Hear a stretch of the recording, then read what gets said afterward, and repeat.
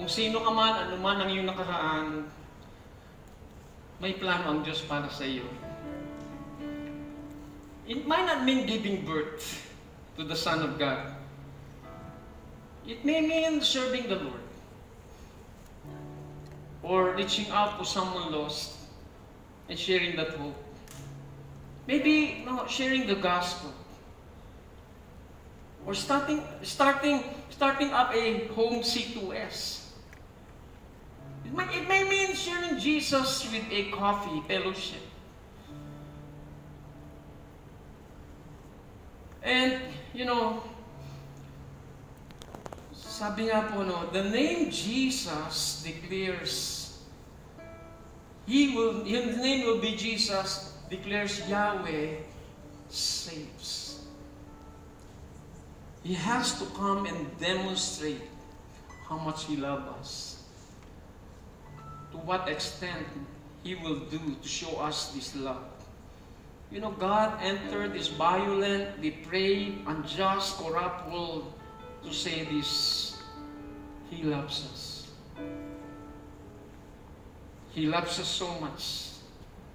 It tells us that God doesn't leave us alone. That God does not abandon us in our times of loneliness, in our times of frustration and heartache and brokenness. Emmanuel, God with us. As I was saying a while ago, 700 years before Jesus came, Isaiah has a word from the Lord. And Isaiah said this, "For a child is born to us, and He will be called Wonderful Counselor, Mighty God, Everlasting Father, Prince." Let me end with this story. Ngayong Pasko, lahat tayo, sigurado ko tatanggap ng regalo. Inaantay natin yun, no? And it would be a foolish thing to receive the gift and hide it. No, tinanggap mo, itago mo. Of course, you don't do that.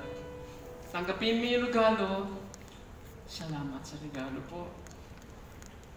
Tapos buksan mo yung regalo. Pakikita mo ang laman. Na nung tinanggap natin si Kristo, tinanggap natin ang mahalagang regalo. The unmerited favor. Ang regalo ng kapatawaran at buhay na walang hanggan. At pag binuksan mo, wait, there's more. Sapagkat hindi lang kaligtasan ang pinagkaloob niya, kundi siya rin ang ating tagapayo. Ang ating makapangyarihang Diyos, ang ating Ama, at ang ating prinsipe ng ating kapayapaan. Na tinanggap mo hindi lamang ang kaligtasan, kundi tinanggap mo ang lahat ng pagpapala, kapayapaan, at pabor ng Diyos. Package dahil nagtiwala ka kay Kristo. Amen. Hallelujah! Sabi nga po, kung hindi niya pinagkait ang kanyang nag-iisang anak na si Jesus, at binigay niya yon para sa ating lahat, lalong hindi niya ipagkakait ang lahat ng mabuting bagay para sa iyo, kapatid. Hallelujah! Kahit sino ka man, pwede mong tanggapin ang pabor ng Diyos sa iyong buhay. Sumunod ka sa Kanyang kalooban. At higit sa lahat, ibahagi mo ang pag-asa na yan na nasa iyo. Mari ba tayo tumayo? Purihin natin siya as a gesture that we acknowledge Him today. Let's sing this song together once more. Savior, He can move the mountains. My God is mighty to save. He is mighty to save. Forever, author of salvation. He rose and conquered the grave. Jesus conquered the grave.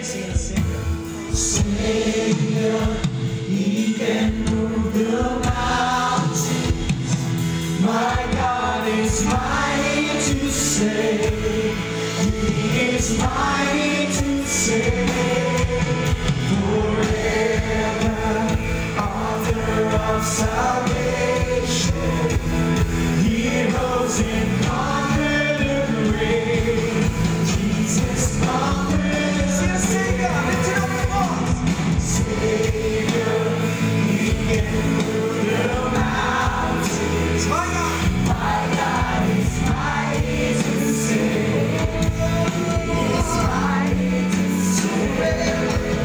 Forever, author of salvation. He rose and conquered the grave. Jesus conquered the grave. Savior, Savior, He can move the mountains. My God is mighty.